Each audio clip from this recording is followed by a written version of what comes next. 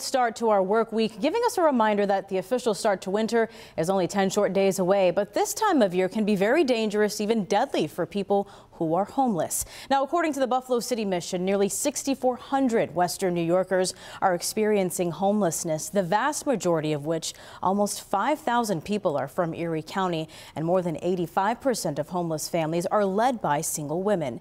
That's why tonight our Jaws in Person is taking a closer look at this issue in one community in Buffalo, and is speaking with one person who's currently facing homelessness, as well as an organization that's helping people who are homeless find a warm place to stay during the cold winter months, and a community leader on the west side who has a message for homeless people in his community.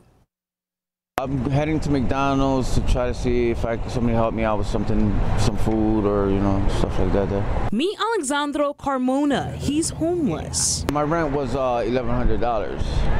Yeah, and I lived in Kenmore, so I lived in a very good neighborhood and everything. When I came back, they had changed the locks and everything on me, and yeah, eviction notice and all that stuff. Yeah. I lost everything.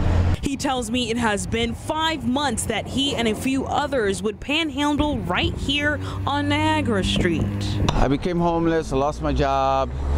I couldn't find any more work. Went to sleep that first night. When I woke up, my wallet and everything was missing, and one thing came to another, and it's just been a race. The Little Portion Friary opened a second location on Main Street to help people like Alexandro.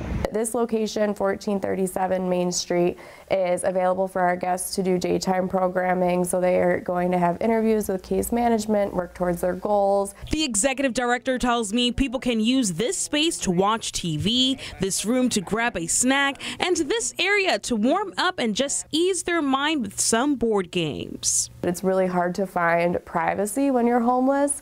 You're at our shelter, you're sharing a room with another person. The president of the Hispanic Heritage Council, Western New York, Casimiro Rodriguez, tells me he believes the key to not being homeless is to want to get help. He shares with me how he personally have seen it happen. In the west side of Buffalo, there's been some folks that have been homelessness, but they've asked for help, they've asked for support, they've been given that, and they're not homeless today. Casimiro also says it's becoming a serious issue with the homeless population gathering in the west side near where Alexandro panhandles. They go away for a while and then they come back, but it's a serious issue. There's a lot of misconceptions, and